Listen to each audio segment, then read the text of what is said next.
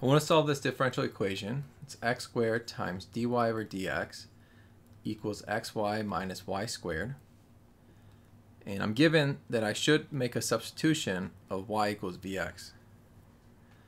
So in order to do this, I want to find what dy over dx is first.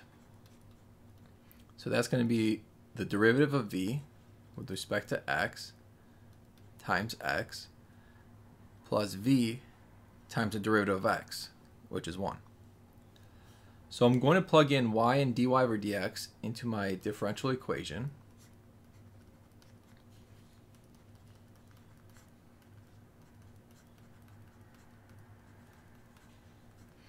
And now I'm going to simplify. So I'm going to distribute the x squared. So I have x cubed dv over dx plus vx squared equals vx squared minus v squared times x squared. The vx squareds are going to cancel. So I'm left with x cubed dv over dx equals negative v squared times x squared. Now this is a separable differential equation, so we'll have the v's on one side, the x's on the other.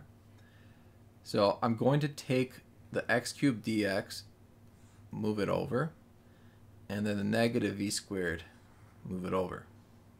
Okay, so the negative v squared we're going to be dividing, so that's going to go on the bottom. On the right I have x squared. The x cubed is going to be on the bottom, and the dx is going to be at the top. We're going to simplify, so the x squared over x cubed is 1 over x.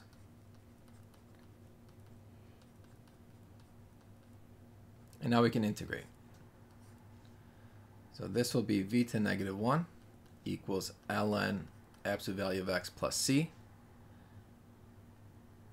So v to negative 1 is 1 over v is equal to ln absolute value of x plus c. So in the beginning we made a substitution. We said v was equal to yx.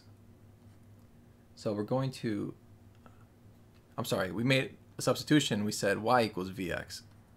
So that means that v is y over x.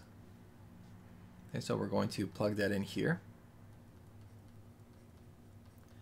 And really, 1 over y over x is the reciprocal of y over x, which is just x over y.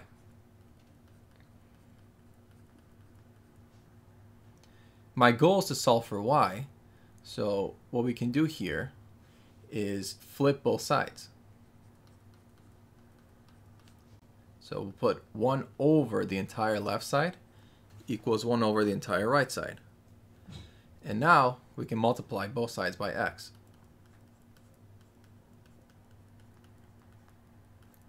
And this is my solution.